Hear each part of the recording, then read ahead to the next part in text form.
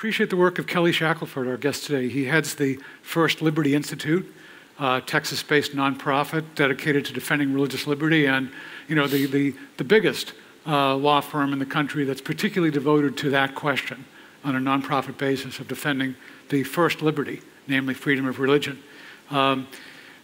Kelly apparently liked Baylor University so much that he graduated twice from it, once with a bachelor's degree, again with a law degree, and so I want to congratulate you on Baylor's victory in the NCAA women's basketball tourney. Yep.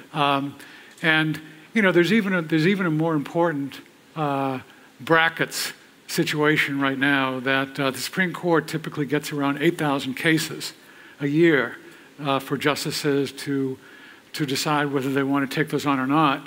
And 80 of those cases, I believe, actually make it to Supreme Court consideration. So 80 out of 8,000. But there are some right now this year that are bubbling that are going to be potentially of really land-shaking importance, and we'll get to that. I want to ask you first just a couple of questions that our world legal affairs reporter, Mary, threw at me when I told her I was interviewing Kelly. She wanted me to ask these two questions in particular. She writes, Mary Reichardt, who is the co-host, let me just mention for those of you who don't know about it, she is the co-host of World's daily half-hour podcast, The World and Everything in It. And every Monday, she does a Supreme Court review. Supreme Court releases the audio tapes on Friday. She spends the weekend going over them and puts together what I think is probably the best journalistic examination of what the Supreme Court did in the past week. So Mary Reichardt does that. The program is called The World and Everything in It. But her questions for Kelly are these. Number one, she writes, the ideological tension on SCOTUS bench is high, especially around death penalty and religious liberty disputes. Is it not possible to carve out some middle ground, she puts that in quotation marks, on many of these things? What's the way forward? Well, sure, there's a way to carve out middle ground, but I really don't think that's the job of the court. Okay. The court's job is to follow the law. It doesn't matter whether they like the law. It doesn't matter whether they wished it would change. And I do think we have 5 justices right now who their judicial philosophy is that they should follow the written word of the Constitution. It's not a living, breathing document in their view that they can change to make it fit today in a way that they're comfortable with. They should follow the law. And I think that's their approach. So I think on some of these cases, what we're going to see is we're going to see the court going back to the founders' intent, what the founders were doing, what the documents say. And I think we're going to start to see that in different ways. I think the first area we'll probably see this in a really good way is religious freedom. The last 2 justices to join the court are Justice Gorsuch and Justice Kavanaugh, and both of them have a long history of being very strong on religious freedom and the First Amendment, and I think we're going to see that as these opinions come out. So I think that sort of finding middle ground or whatever a lot of times is sort of a political consideration, and I think that's really not their job. Now I do think that a lot of the talk going on about Roberts is because he's the chief, he feels like that he has a responsibility for the court not moving too quickly.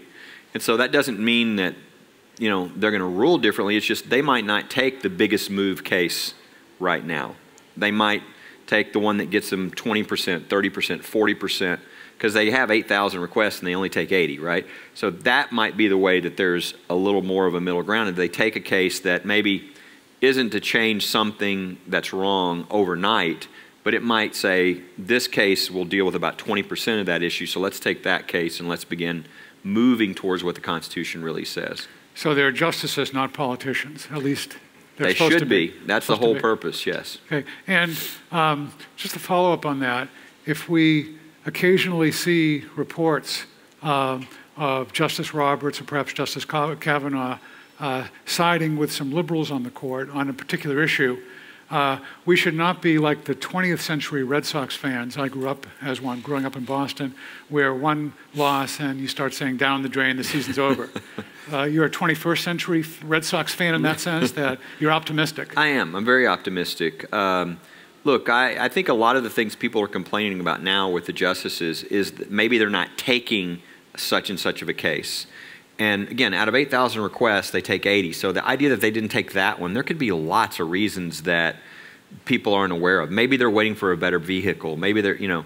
So I think what you look at is the actual final decisions. If you see Roberts, Chief Justice Roberts, actually moving away from the written word of the Constitution and doing something that is more a living, breathing Constitution approach, that would be disturbing. But that's not what he's always done, and I don't think he's going to violate his judicial philosophy. I just think he's trying to be careful to protect the image of the court. So wait until the actual decisions, because a lot of what people are complaining about are either they didn't take the case or some sort of interim motion from below, like requesting a stay or those type of things, and those aren't final decisions that really set precedent long term on those issues. And again, I think that if you look at their philosophy and the approach they've always taken, you're going to find Roberts and Kavanaugh and Gorsuch and Thomas and Alito all follow a approach where they feel like they're not politicians.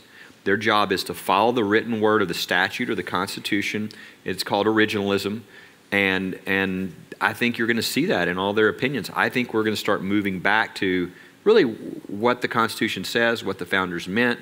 And if you want to change the Constitution, they would say, change the Constitution. But don't ask us to change it. That's not their job.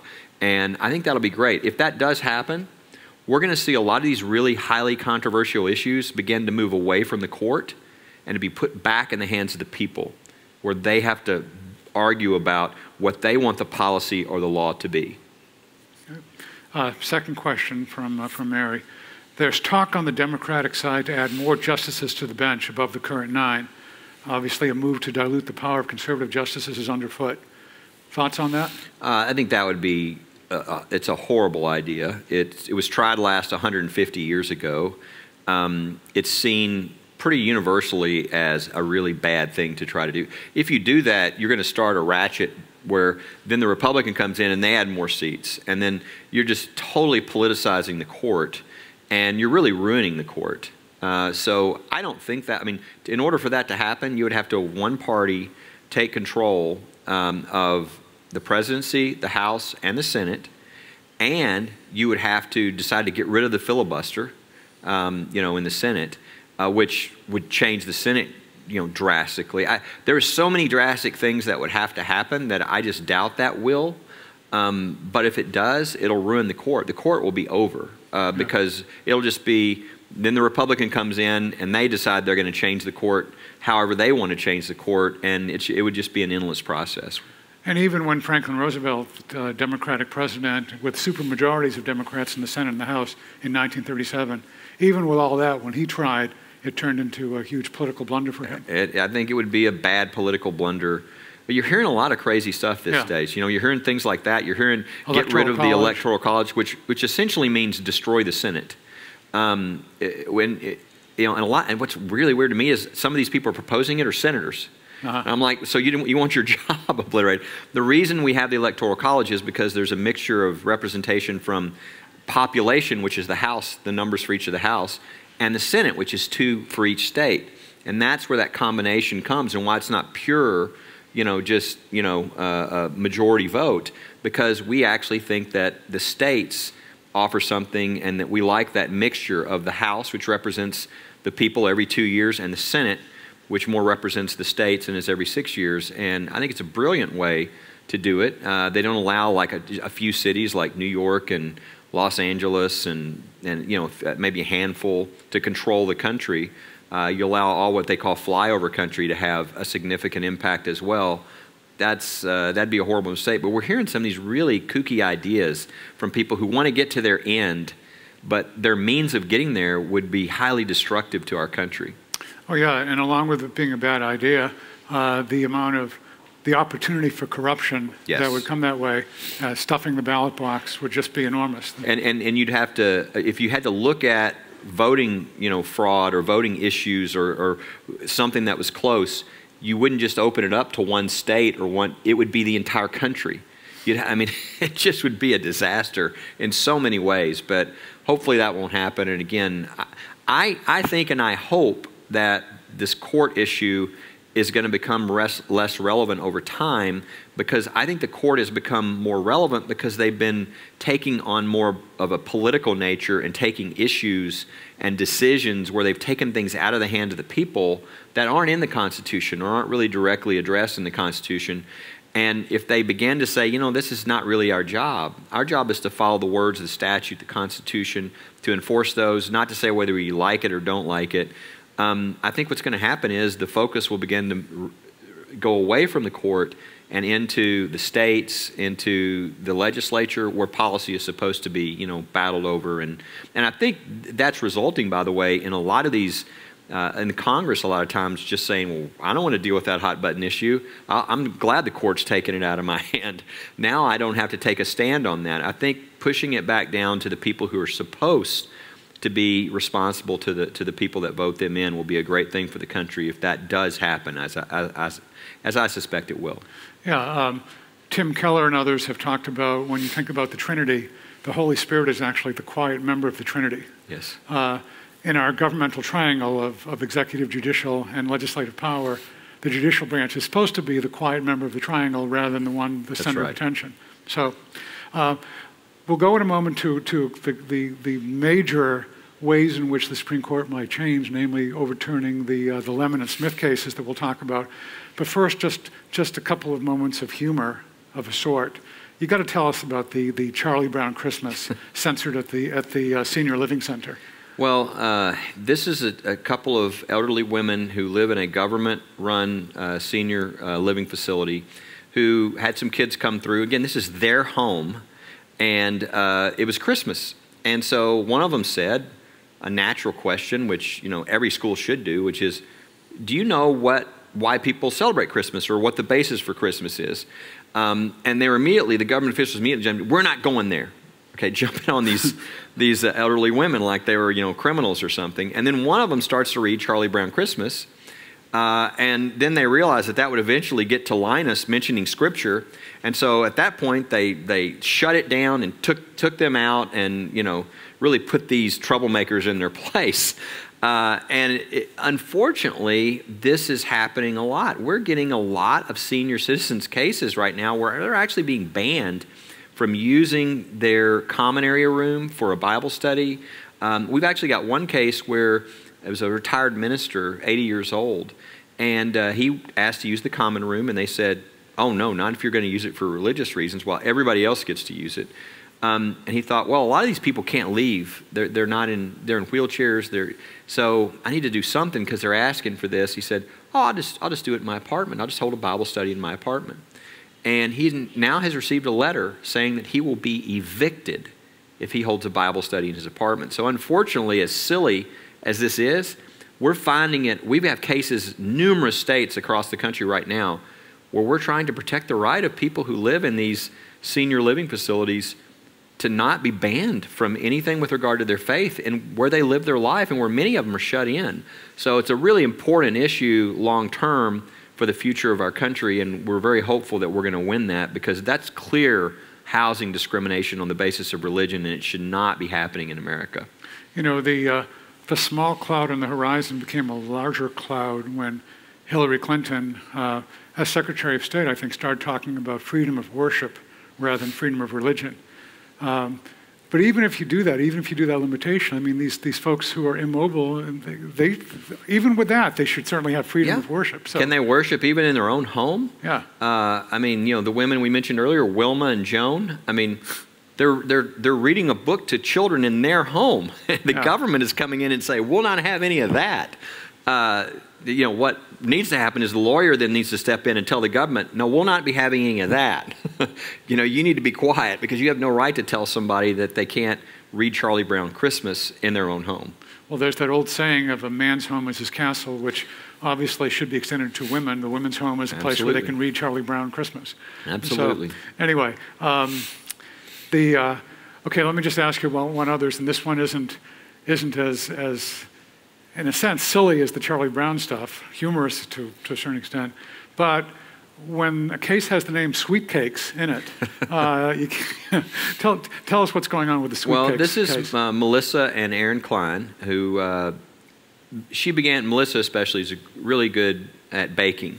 And eventually people said, hey, you need to open a place of business. And she eventually got to the point where she and Aaron could actually have a place of business. And they sold baked goods. And one of her favorite things was to custom make wedding cakes.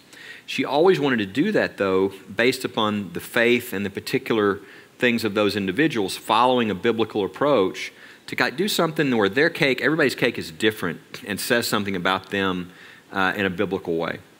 And they did that. And they had two women come in at one point, two lesbian women, and they said, we want to buy baked goods. And they said, oh, great. They loved on them. They sold them baked goods. Then they said, we want you to do a wedding cake for us. And by the way, when they asked for this, a wedding wasn't even legal in the state of Oregon where they lived, but they said, you want you to do a wedding cake. Well, they were very sweet, Melissa and Aaron. They said, look, let us send you to someplace. We can't because of our faith, but we'll send you a place that'll do a wonderful job, and that's what they did. They thought there was no problem. The next thing they know, the state of Oregon was literally coming after them, and the end of the story is they were fined $135,000. They were told they could not speak publicly their beliefs about marriage, and their business is bankrupted. All because they wouldn't do a custom cake for something that they didn't agree with. And we're now at the United States Supreme Court and waiting to hear any time if they're going to take this case. But it's a very important case because ultimately it's about whether people, look, here's what I would say. People in this country have different beliefs on same-sex marriage. But the thing I think everybody agrees with as Americans is people have a right to have different beliefs on same-sex marriage. And that's ultimately what this case is about. Can the government destroy your business because you have a different religious belief than they do about some current day issue? And that shouldn't happen. I'm hopeful that the court will eventually take one of these and stop all this. There's no reason for this. It's not like they couldn't get baked goods somewhere else. This is a matter of sort of finding the people who have different beliefs and then trying to use the screws of the government to force them to capitulate to the government's views. And that's not necessary in this country. We're plenty big to have room for people to have different beliefs. But this case would be an excellent vehicle if they were to take it to end really all these attacks around the country and stop all of these sort of test lawsuits that are being done against bakers, florists, you name it. And ultimately, it would help solidify that people have a right to run their business according to their faith, and that the government can't come in and tell them they have to violate their faith or give up their business. Yeah, so that case has gotten some attention, perhaps due to the name Sweet Cakes, hard for journalists to resist. Let me just ask you about one more that's gotten some attention. What's going on with the case of the football coach? Coach Kennedy. Coach Kennedy is a guy who, after the football game, when it's all over and they go to the center of the field to shake the other team's hand, he went to a knee by himself for 15 to 20 seconds and was fired. And, I could tell you a lot of details, but that's the summary of it. Ninth Circuit Federal Court of Appeals, considered probably the most liberal federal court of appeals in the country, it's out of San Francisco, ruled in that case that coaches are not allowed to pray in public if anyone can see them. A spectator, anyone, which is just outrageous. I mean, can you imagine? That means like if your coach is at dinner with his family, and he prays over his meal, that's some sort of violation. Went to the Supreme Court. The Supreme Court denied cert, meaning they didn't take the case, which usually means it's over. But then something very unusual was done. They attached a statement from 4 of the justices, the more conservative of the justices. And it only takes 4 to take a case. And they said, look, this is just cert denied for now. There's a fact we want you to get the trial court to establish back below. They said, we found the Ninth Circuit's opinion very troubling. And then they did something that was really, it was surprising to the whole country. They added a provision at the end where they said, we noticed that you have a free exercise claim, but your free speech claim made it here first. And they said, maybe that's because the Smith decision, which is a decision that's been out for 30-something years, and has been a really horrible decision for the free exercise of religion. They said maybe that's because the Smith decision has done so much damage to religious freedom. which is a pretty bold statement. Yeah. And then they followed that by saying, but we haven't been asked to review that decision yet, which is not subtle. So we're really encouraged. A lot of people are very encouraged, because if you're in the business of filing lawsuits and protecting religious freedom, what you've been doing for the last 30 years is not bringing free exercise claims. It was neutered by this decision to where it has very little impact. So what do? You bring free speech claims, and you say this is religious speech. The idea that we're having to protect religious freedom from the free speech clause is ridiculous. And the idea that we now have justices who realize that this has been a problem and want to go back to what the founders were actually trying to do by protecting the free exercise of religion, if it happens, those of us who are alive right now will have more religious freedom than we've ever had in this country. And that would be a great thing, I think, for our country, especially at a time with so much divisiveness, that there be a space for voice for people to express their faith, and that people can live at peace even if they disagree. That's what the founders really wanted when they founded this country. So you mentioned the Smith decision. Let's talk about that, and then we'll get to Bladensburg. As far as Smith, can you tell us what the decision was and what the results of that have been? The Smith decision, I have to go back before that. The normal approach in fundamental rights, whether it's speech or religion, had always been that if the government burdens your religion, then the burden of proof shifts to the government, and they have to show that there was a compelling governmental interest that required it to burden your religion, and that its burden was the least restrictive means possible to meet their interest. So that's a heavy burden on the government, because we so treasure religious freedom. Smith threw the test out and said, on any law or government action that is not specifically aimed at your religion, it's just kind of neutral on its face, you don't have to go through that test. So there's no burden on the government. So the burden is really, you all will lose religious freedom unless you can prove something very special. So it's led to really the free exercise clause being eviscerated. And if we were to overturn Smith, it would go back to that approach, which says, no.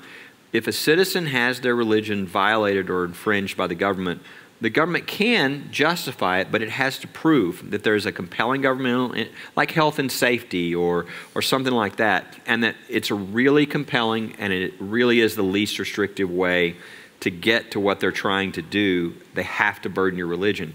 I think that would be a great thing for the country, and that would restore the religious freedom that really the founders meant to give us, and that has been gone for over 30 years now.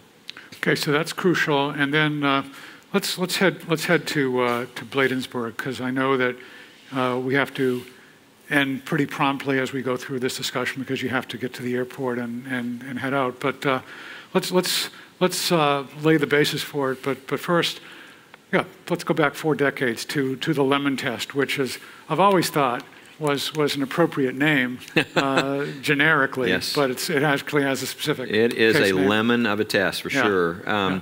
It's actually 50 years, basically. Okay. And it goes back to, what does the Establishment Clause really mean? Congress shall make no law respecting an establishment of religion. What was Congress trying to do there? They didn't want, everybody really knows, they didn't want there to be a national church and for people to be forced to support that church.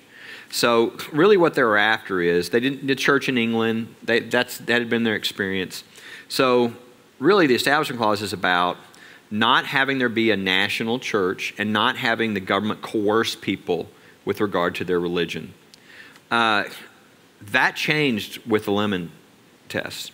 The Lemon case, Lemon test, used all kinds of different concepts, like separation of church and state, which is nowhere in the Constitution. Mm-hmm. And what it ended up in is, so anywhere government is, religion can't be. Well, government's everywhere. And so this is why you now see all these attacks on nativity scenes, menorahs, a 10 Commandments, a Veterans Memorial that has a religious symbol on it.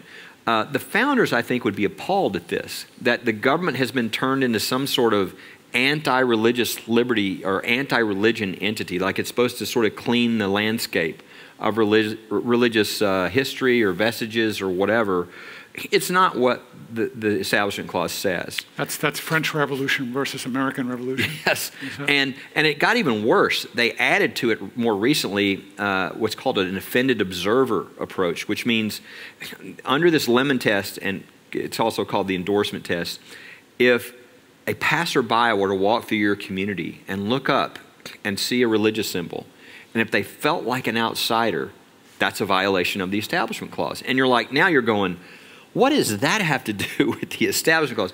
But it's led to absurd results. And so as our case got to the Supreme Court, we not only said, look, this Veterans Memorial that we're protecting here that's been up for almost 100 years, that was put up by mothers who lost their sons in World War I, not only should you not tear it down after 100 years, which would be outrageous under the Establishment Clause, but the idea that we're even here on this shows you how messed up the Lemon test is and how much chaos and confusion and really hostility by the government it is causing. And numerous justices have already written about how Lemon has thrown the Establishment Clause jurisprudence in hopeless disarray.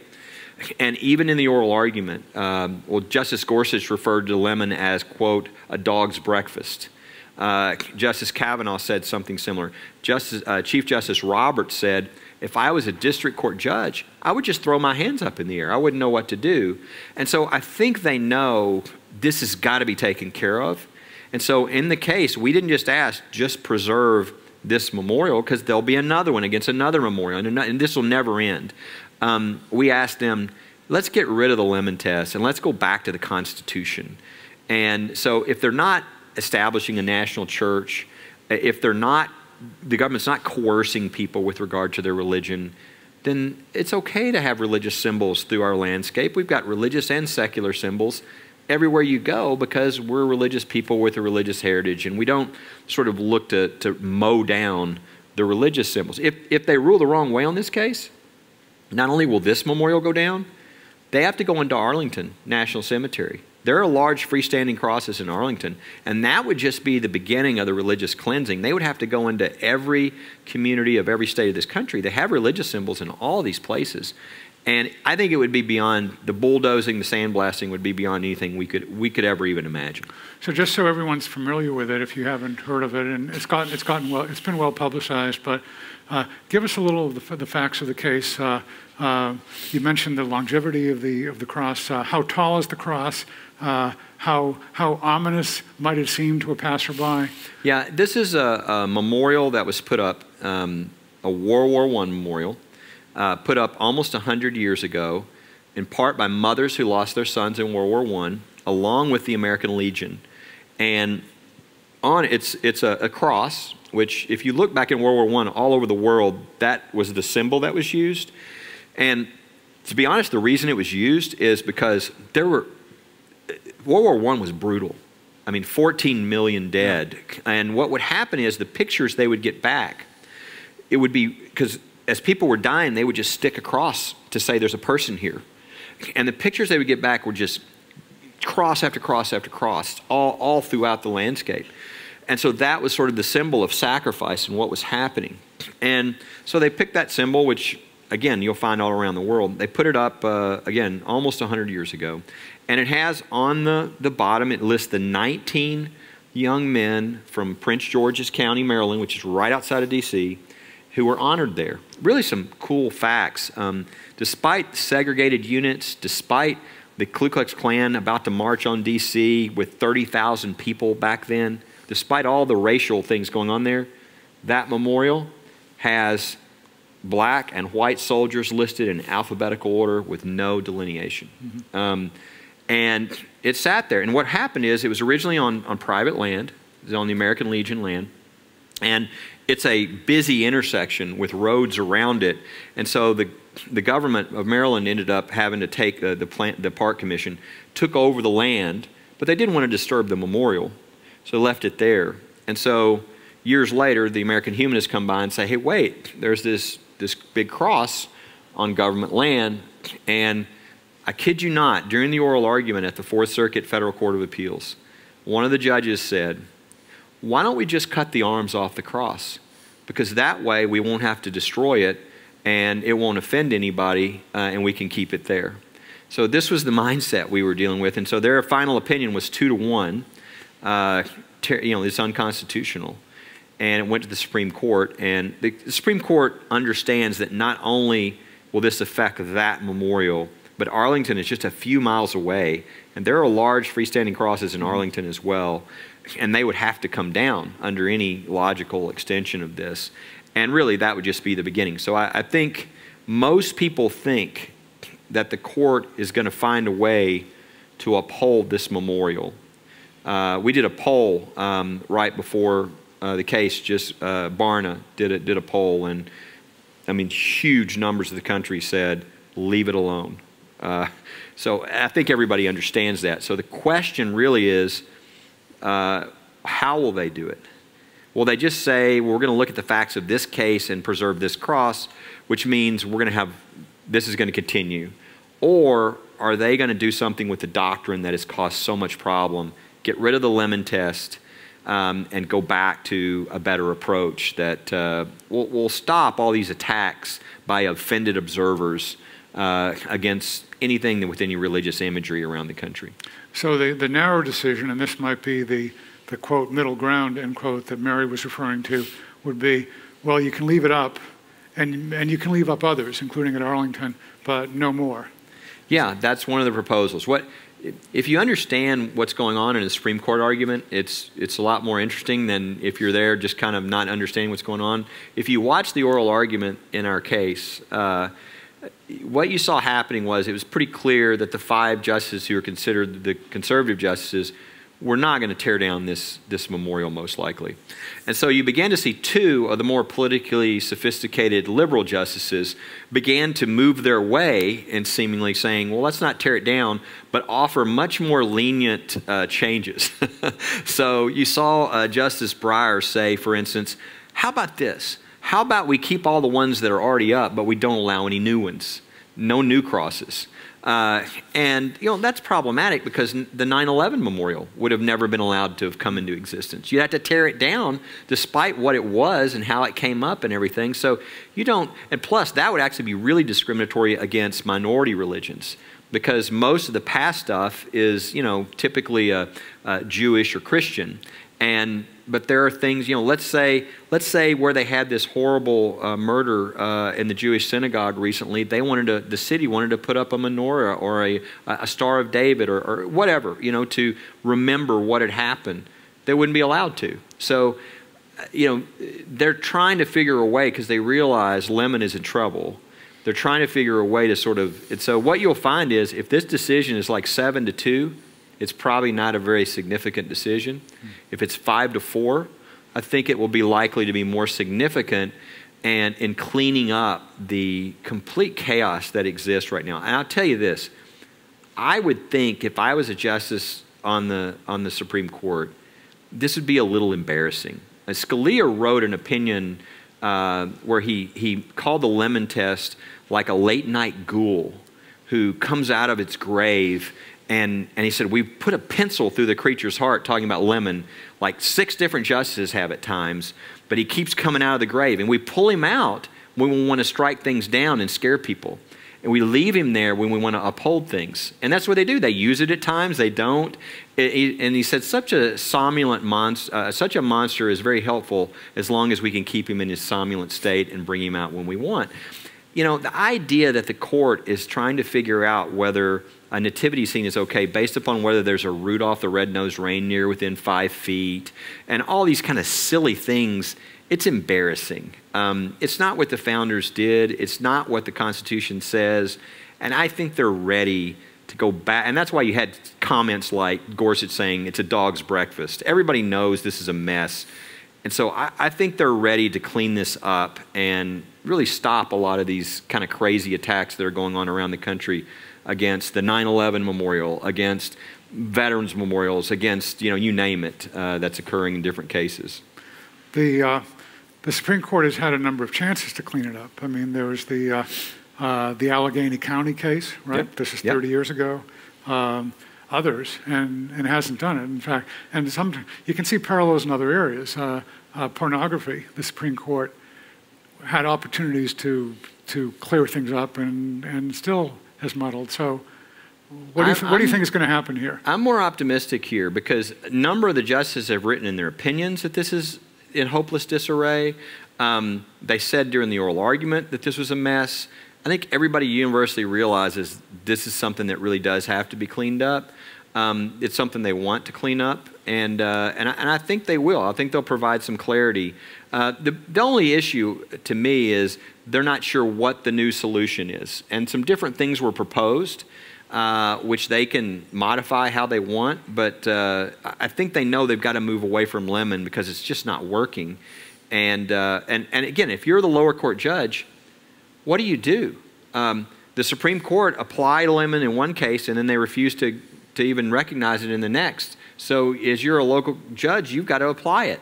And then you have no idea because it's so subjective that you could come down any way you want. And so there's no guidance for the lower court judges. And guess what that means? If you're a local official, you don't know how it would come out either. So guess what you do? You shut down all the religious stuff. And so it creates a government that is hostile to religion, which is never what the founders wanted. Yeah. In a moment, we'll have time for a couple of questions from you all, but I do want to ask about the postage stamps. Is that, you know, talking about governmental hostility that goes to a ludicrous extent. Just tell us about the postage stamps. Well, there's a lot of people know of like stamps.com and some of these different groups where you can actually get a postage stamp and put a picture, and you can use that as your stamp. And a lot of people do that at Christmas. Well, one of the people that do that are people who I've known for years, the Hunts, who actually he's the top guy at the Kansas City Chiefs, chairman of the board. And they always do a stamp that's a picture of their family, and it's on when they send out their Christmas cards. And you can do that now. You can have your own. You can. And this year, they got the weirdest response. They said it was a picture of them in front of the famous St. Basil's. St. Basil's in Moscow. In Moscow. And it's a picture of their family. You know how when you go overseas and you're in front of a historic building, you take a picture and the building's in the background? They were told they can't use that picture because there's a religious building behind them. And they said, we can use it if you'll let us cut out the building. And they're like, what? And they come to us and we was like, they can't do that. That's religious discrimination. You can't tell people they have to, not have any religious elements in their pictures. And I'll be darned if there was a new postal regulation that said you can't have anything that's offensive on your stamps. And then it said and it said that is sexual, violent, or religious. Okay. And it's like, excuse me? I don't know who came up with this, but they need, to talk to a lawyer first. You can't do that. You can't. That's just pure religious discrimination. And so we're now in the process of going after this regulation because it's a clearly unconstitutional and illegal regulation that has to be changed. But it's the kind of nonsense that we see sometimes in the country from people who think that religion is somehow not allowed in public in the United States. Well, what impressed me when I read the account of that case is that I went in that building back when the Soviet Union was in existence. It was a communist building, and they had turned it. The communist authorities had turned St. Basil's Cathedral into the Museum of Atheism. Yes. So if you had a picture of the Museum of Atheism in the background, I gather that would be okay. Yeah, right? That's exactly right. So anyway, now it is back as a church. So, but now it's got time for a couple of questions from y'all. Yes, sir. There's a microphone. And by the way, before I forget to mention this, these are students here. We have a couple of opportunities for students. One is a very competitive but an incredible fellowship program. And if you're interested, it's on religious freedom. If you're interested, just go on the website. It's firstlibertyfellowship.org. And you'll have all the details on that. And then we also, that's just a one-week program that's real intense on religious freedom. And very competitive. The other is internships every summer we have, usually about 20 students from across the country, and they all get to work on the religious freedoms cases and the capacity. Some of them are law students, and obviously they can do legal work, but others can work on the media portion or all the other things that are going on. So if you're interested in any of that, firstliberty.org is the website, and again, First Liberty Fellowship is that special fellowship, and you're welcome to apply. Thank you for coming to be interviewed here. I had a question. Early on, you mentioned your optimism for the Supreme Court passing down some key issues to the local and state level for the people to deal with. However, you also mentioned numerous current instances of religious persecution at local levels. So I'm wondering, how do you think the people at the local and state level will handle the responsibility to decide on these key issues like religious freedom? Well, I think two different things are going on in the country at the same time. One is the attacks on religious freedom are greater than they've ever been in the country. If you go to our website or just put in a Google search for do undeniable, we do a survey every year where we collect all the attacks on religious freedom, and they're increasing every year.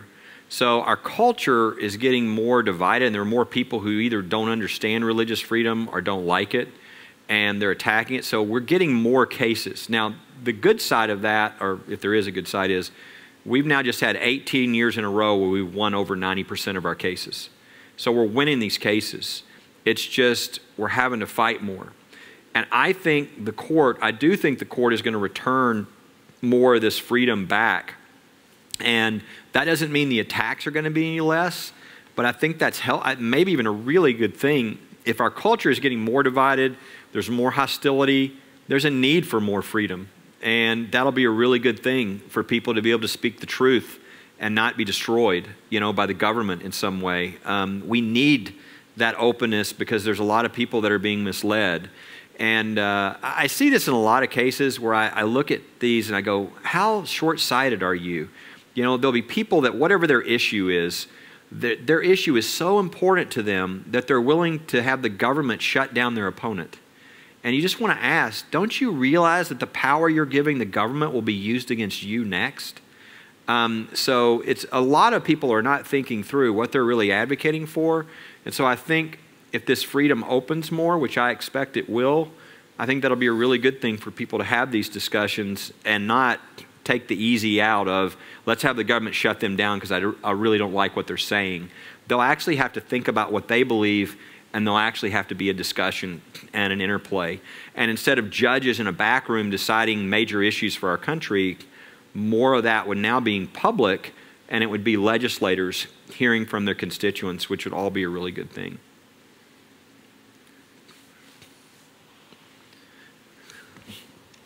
Thank you so much for coming out. This question I can't actually take credit for. My dad, Brian Russell, is the one who came up with this. But, is that the Brian Russell I know? It is. He wanted to hear your opinion on this. Okay. And basically, it's, they recently changed the regulation for Senate debate for district court appointments, from 30 hours to 2 hours. Yes. And so he was wondering, how do you think that that'll affect appointments, and especially in the Ninth Circuit Court? Do you think that'll change it and make it possibly more conservative? That's a very sophisticated question you asked there. For those who don't know, the judges, one of the things that President Trump ran on was, the first president we've ever had really run on this, that he was going to appoint judges of a particular judicial philosophy. And he even listed his Supreme Court list of who he would choose as justice from. And that's really what he's been following through on pretty heavily. He's way ahead of anybody else in his appointments because they've really prioritized it. And they've been much more conservative, not in that conservative politically, conservative in that they think that they're judges, not legislators. And they think their job is to really put themselves aside and follow the words of the statute of the Constitution. Well, what's been happening is, and by the way, I think everybody knows this, but judges are nominated, they're lifetime appointments, federal judges. They're nominated by the president, confirmed by the Senate. And so it's only the Senate. The House is irrelevant here. The Democrats in the Senate have tried to slow this down by what's called the 30-hour debate rule. It was a rule meant if you had a problem with one of the president's nominees to a cabinet or a judge or whatever, you could say, you know, I've got a real problem with this. Let's have 30 hours of debate on this. That was used 7 times in the first 2 years of Bush, President Bush, 8 times in the first 2 years of Obama, President Obama. It was used 128 times in the first 2 years of Trump. So it wasn't to have debate. In fact, I think the average debate was 15 minutes. It was to just tie up all the time and to keep the president from getting his nominees through, including for lower-level cabinet positions. Look, I don't think everybody thinks that the job of the Senate is to give advice or consent, yay or nay. But when you elect a president, you've got to let them pick their staff and their people to run the government. And what's been happening here is, I think, very bad for the country. The idea that all these slots in different agencies are sitting unfilled. So guess what happens? The bureaucrats that have been there full time get to run everything, which is not what we want. But that's applied to judges too, and so there's a backlog. And we got 85 judges confirmed in the first 2 years. I think we're up to 93 now. By the end of this week, it'll be more than that because we're now starting to move them through. But what just changed is the Senate Republicans realized this was a bad idea to have all this backlog, and this is a misuse of this rule. So they changed the rule to where now it is a 2-hour debate, not 30, on the lower court judges and the lower level cabinet positions. If it's a cabinet level person, it's still 30 hours of debate. If it's a Supreme Court justice, it's still, but this will allow the backlog of 50 some odd district court judges, some of whom have been waiting 2 years to just have a vote. They're starting to move now.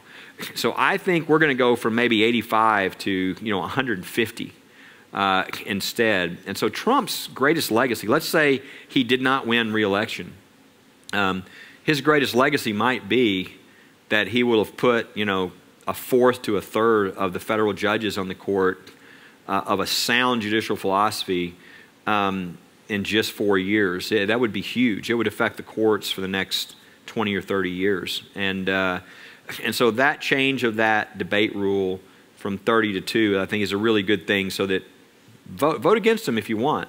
But the idea of clogging up things and not allowing people to be voted on is it was a misuse of that rule, as shown by the numbers in the past. The other question you asked about the Ninth Circuit, if you've got all the Ninth Circuit is considered the most liberal circuit in the country. I don't know if that's true anymore, but it has been considered that. If you moved all the judges through that are on the list right now to the Ninth Circuit, we're only a couple of seats away from that circuit flipping from liberal to conservative.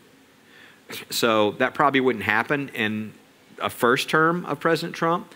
But if he had a second term, I think it's very likely that the Ninth Circuit would change from liberal to conservative as far as the majority of the judges and their philosophy and their approach. So a lot of people are shocked by that, but that's what this means in the courts of appeals and these district court slots. We talked about it earlier. There's maybe 400,000 cases a year in the federal courts.